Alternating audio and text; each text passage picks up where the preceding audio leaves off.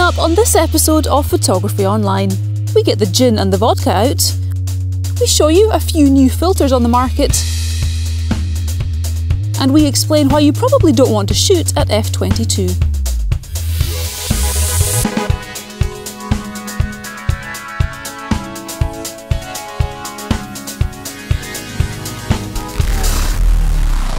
Welcome to part one of our August 2021 show, which is commercial free, so there'll be nothing to ruin the flow for you. And so without delay, let's get things underway. All of the Photography Online team members are working professionals, believe it or not, and occasionally we record them at work doing what they do. This time we're following Marcus on one of his recent jobs.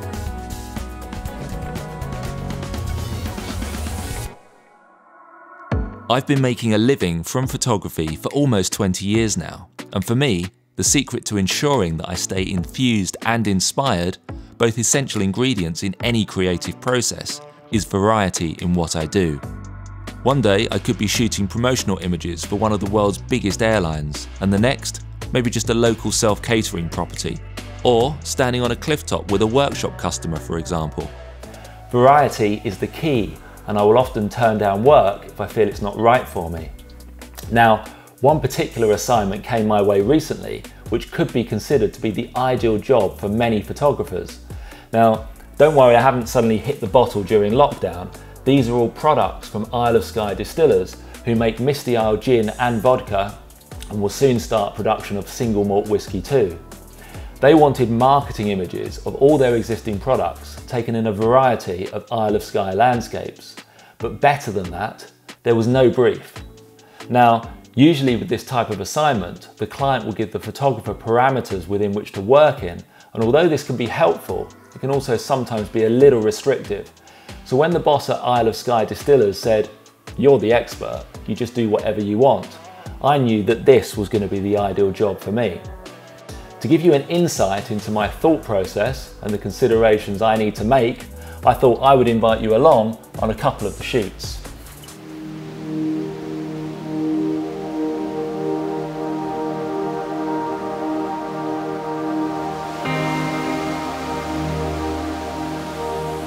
So this scene here is going to be ideal for one of the product shots for Misty Isle Gin, and I've got a lovely rock here in the foreground which is perfect to place the product on.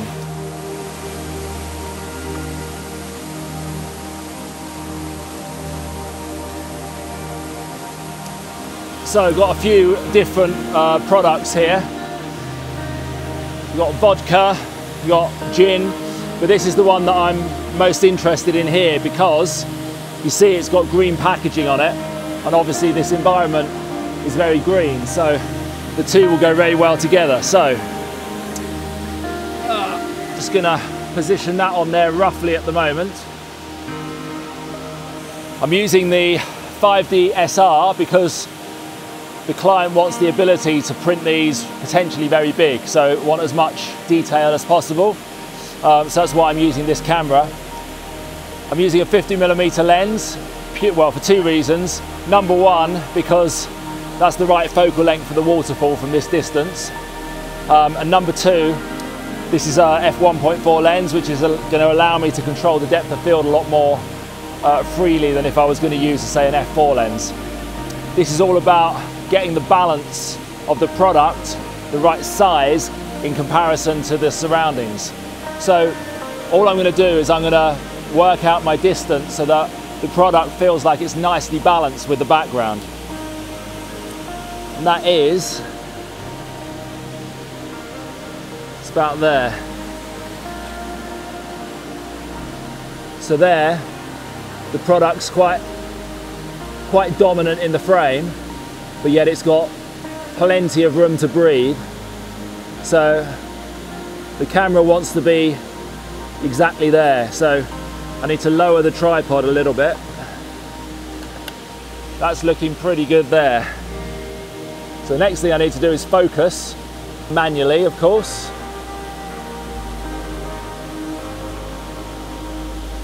So that's absolutely pin sharp.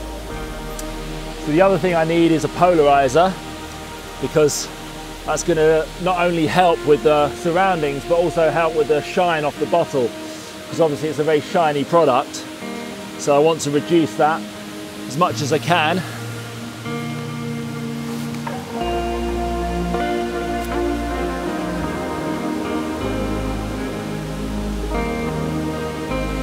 Okay, so this polarizer is also a neutral density, so that's now giving me half a second, which is pretty much going to give me the desired effect on the water in the background. Obviously the product isn't moving, so no need to worry about that.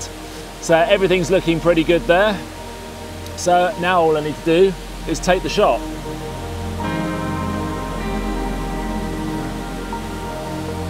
So upon reviewing the image on the back of the camera, it just needs a little bit of kick with some light. Now, rather than do that at the editing stage, it's much easier to do it at the capture stage. So you see the difference that that's making on the bottle. So what I'm going to do now, make sure I'm out of shot.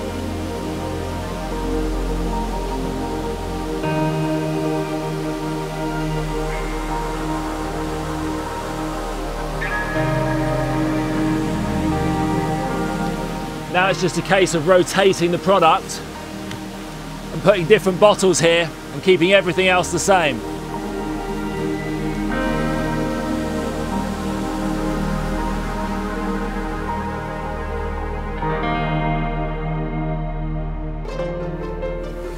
So welcome to the world famous Quirang, and it's very, very early in the morning. It's the bad thing about summer here.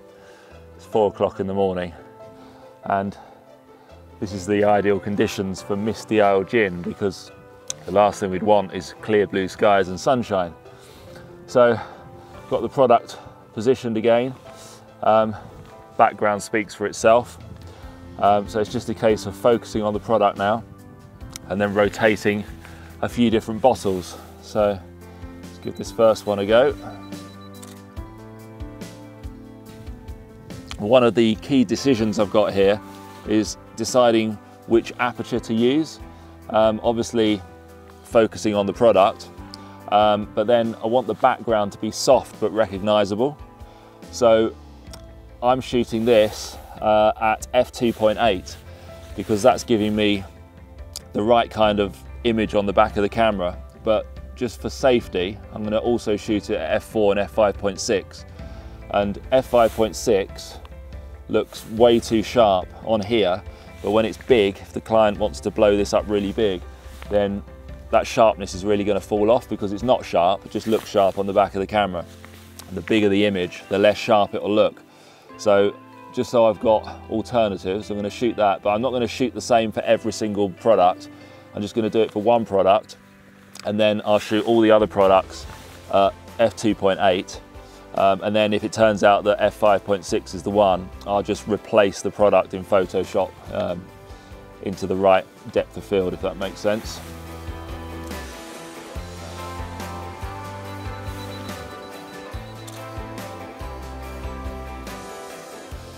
So one thing I wanted to show you was the whole principle of getting the product the right size. So I'm using a 50mm lens here, which is giving me the right coverage on the background. If I move the camera forwards and backwards from this point, the background doesn't get any bigger or smaller in size because I'm so far away from it, but obviously the product gets much bigger in size. So I'm just going to use this small camera here just to show you. So this is that's roughly where I've got this camera here. So if I wanted the product a bit bigger in frame without the background getting bigger, I just move it closer to the product, and you can see that the product is now much bigger in frame compared to the background. So this is a wider angle lens than the one I'm using on the camera, but if I was shooting it on this lens, I'd have the product about there, because back here the product's too small in the landscape there. It's not getting lost, but it's just not big enough. You can't read the text properly, and there's just too much breathing space around it. So moving a little bit and just somewhere around there, and there we've got a nice balance of the product is very obvious in the shot. We've got enough room around the outside to put text and everything. So that's the principle of just getting the background and the foreground balance correctly. You can see how that's getting bigger and smaller. So lots of people think that the focal length changes perspective, and as we've seen a couple of shows ago, it doesn't. It's your distance from the subject that changes that. Okay, so that's all looking good in terms of position and everything. I like the composition, but the bottle's lacking a little bit of oomph. So get the reflector on it again, and even though there's no sun, the reflector will just bring it to life a little bit more.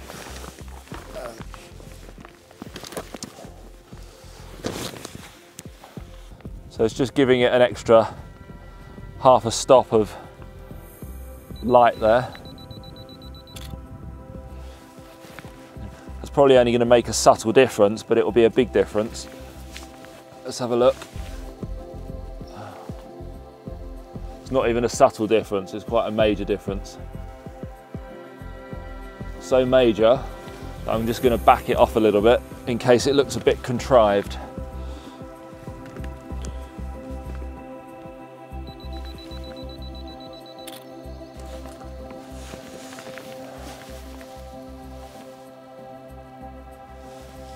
Yeah, that's a wrap.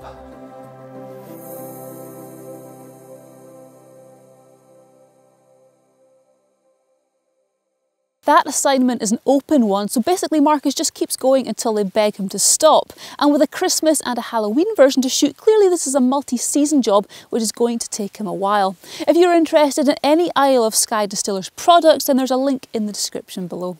So if you watched last month's show, you would have seen our darkroom printing special with Robin Bell. So many of you got in touch to say how much you enjoyed it that we've now released the full-length 30-minute interview with Robin over on our sister channel MC2 Photography. So if you enjoyed the edited version that you saw here, then I can highly recommend watching the full version, and again there's a link down below. Now, if you are a regular viewer, then you've probably seen us doing features about lens filters before. However, since we did our last one, there have been a few new and exciting products to the market, so we thought we'd show you some of the more innovative ones which have caught our eye.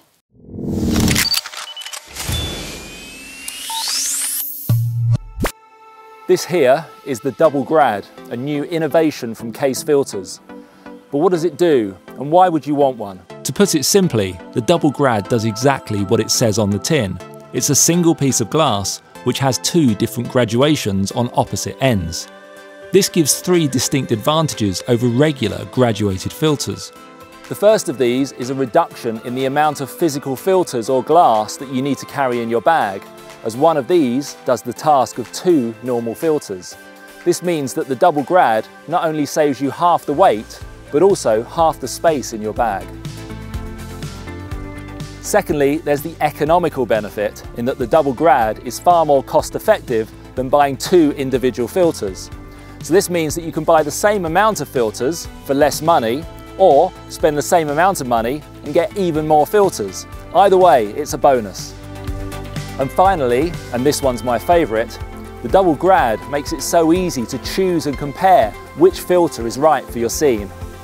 With some scenes, it may be obvious as to which type of grad is needed. For example, if you're shooting a seascape, then a hard grad will often be the best choice. But sometimes in a landscape scene, it's not obvious which type of grad will give the best result. When using traditional grads, you would typically insert the first one to see how it suited the scene, maybe take a test shot. You would then remove that and insert another one to compare which one was best suited for the scene in front of you. Now, that's a lengthy process, and if the light is fleeting, there's every chance that you might miss the shot. The Double Grad reduces that workflow because it allows you to compare two different grads simply by inverting the filter holder. So one side would be soft filter, the other side would be a hard filter, and you can instantly see which one is best suited for the scene. Easy, huh? And of course, they're made from the usual toughened glass, which can pretty much handle anything you can throw at it. Or in this case, anything you can throw it at. Initially, there'll be two variations of the Double Grad. The first one being a 3-stop hard with a 3-stop soft on the opposite side, and the second one being a 3-stop reverse with a 3-stop medium on the opposite side. But there may be more variations released in the future, so watch this space.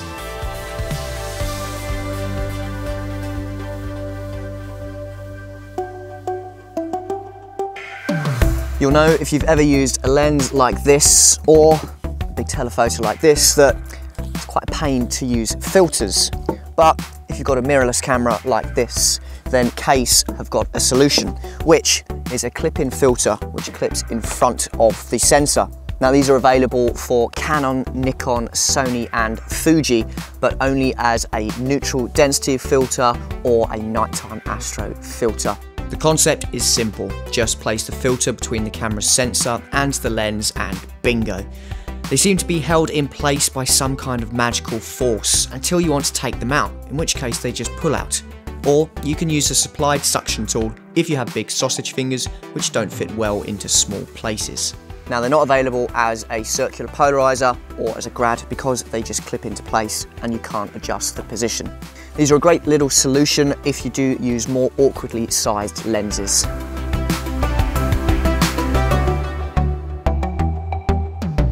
And finally we have the new Revel Ring filter system from HMY, which has a variable ND and circular polarizer built in. But its unique feature is the way that it attaches to the lens, and you don't need any filter adapters. So all you do is you twist the back of the filter system and it just simply attaches to the lens, like so.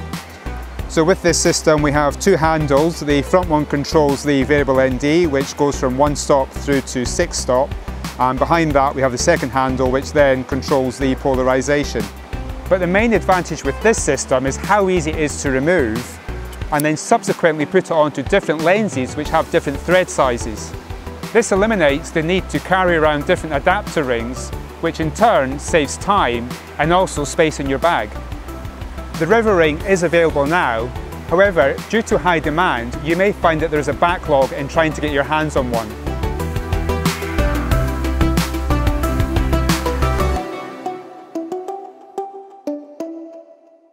If any of those filters are of interest to you, I've put links to all of them in the usual place. Now, last month we gave you a chance, well, 250 chances to be precise, to get your hands on one of these Photography Online limited edition lens cloths made by Spuds. A big thanks to everyone that took part and shared our show, and naturally we had far more entries than we have prizes, but if you entered then you definitely have a decent chance of winning. Now obviously I'm not going to read out 250 names here, so if you want to see if you were one of the lucky ones chosen at random, then there's a link in the description below for you to see all the winners' names. Alternatively, you can just wait and see if one of these drops through your letterbox in the next couple of weeks. And if you do want one but weren't lucky enough to win, then they are now available in our online shop, along with Photography Online t-shirts, hats and so much more, so check that out when you have a chance. There's a link again down below, or just search for MC2 Photography Shop. So a couple of months ago we gave you our top tips on how to take your best holiday and travel photos. Hopefully many of you will have either been or will soon be going on your travels, so if you'd like us to feature any of your travel images on our forthcoming surgery, then send them in via the relevant link below.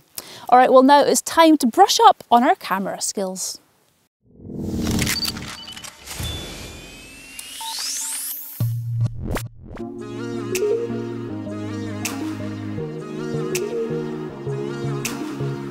Whether you are shooting on a zoom lens or a prime lens, most lenses offer the option to control the size of the aperture. As well as controlling the amount of light coming through the lens, adjusting the size of the aperture also allows how much of our scene will appear in focus, an area known as depth of field. The most useful of the three influences to depth of field is aperture. Basically, the smaller the aperture, the more depth of field you will appear to get.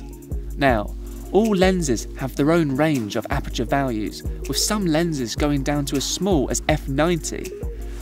But if you use a full frame or a crop censored camera, the most common minimum value of most lenses will be f22 or thereabouts.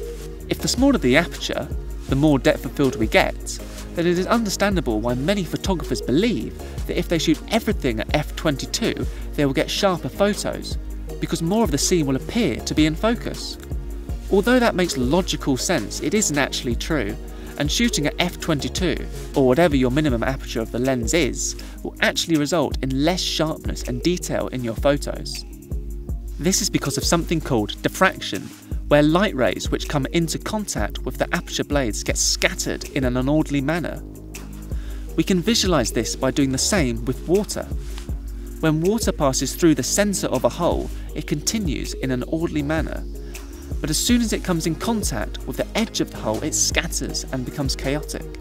Now, regardless of how big the aperture is, there is some light which will always come into contact with the aperture blades. However, at larger apertures, a higher percentage of the light passes through the hole unimpeded.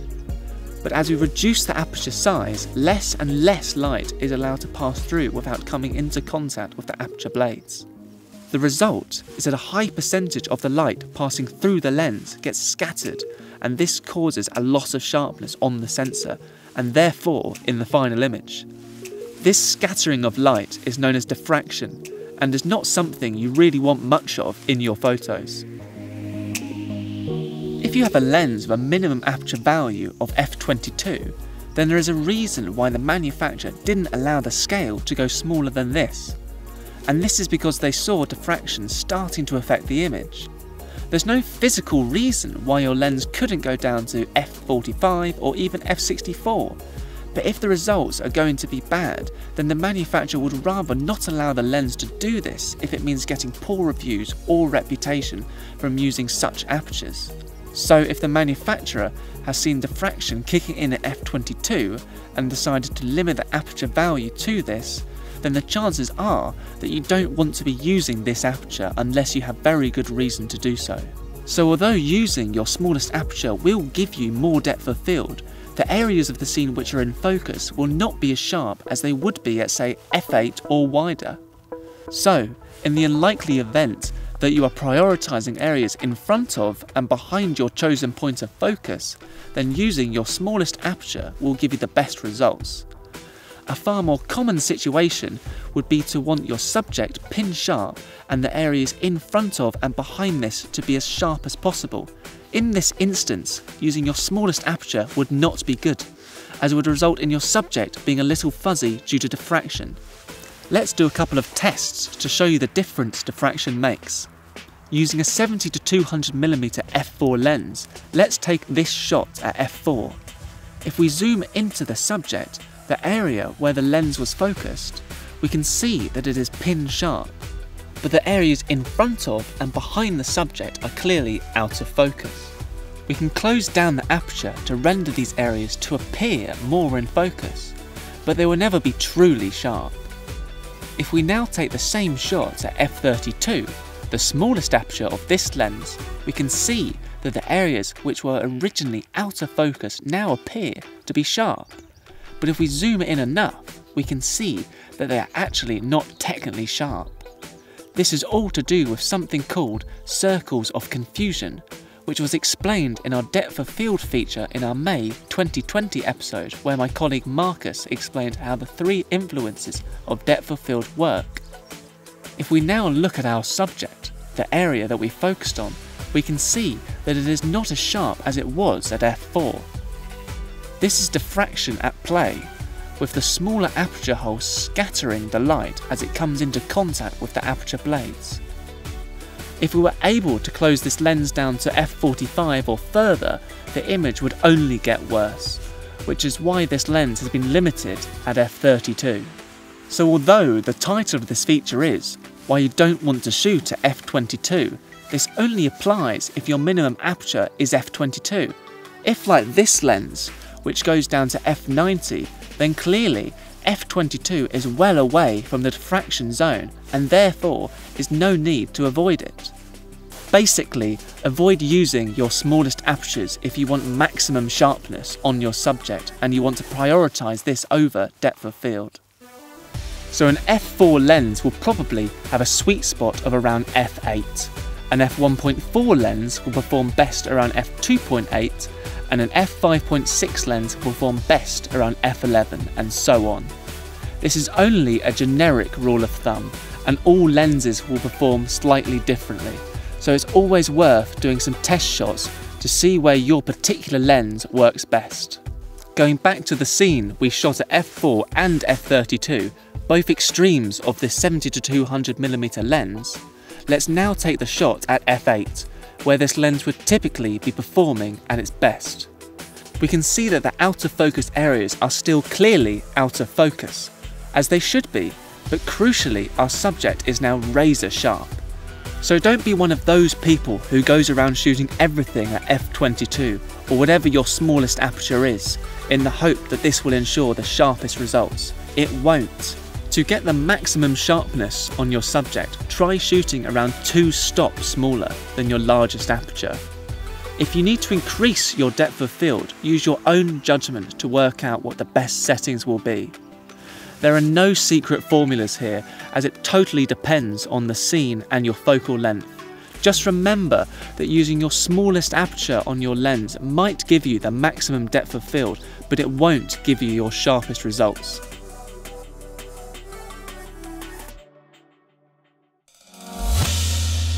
If you find our Essential Camera Skills series useful, then I can highly recommend this, our 68-page Series 1 manual, which covers everything that we featured last year, plus a few bonus tips too. We're currently hard at work creating Series 2, which will feature everything we've covered this year, including the focal length explanation, which many of you said was a penny-dropping moment. Series 2 will be available towards the end of this year, so keep watching the show and we'll announce when they're ready to ship. We also make these kind of announcements on our channel's community area, which you can check out at any time. Okay, well that's it for part 1 of this month's show, but do join me for part 2 in just a couple of weeks when we'll be showing you how to use a tripod properly. Apparently many people do it wrong, so you don't want to be one of those. Plus, we'll be tagging along on a one-to-one photo workshop here on the Isle of Skye to give you an insight into what this involves, and we'll be seeing what 3 very different budgets can buy and how this may influence the results that you get. Basically, just be here in 2 weeks' time. Please give us a thumbs up if you've enjoyed the show, and don't forget to spread the word by telling your friends or family who are interested in photography all about us. See you soon, but until then, you know the drill. Take good care, but most of all, take good photos.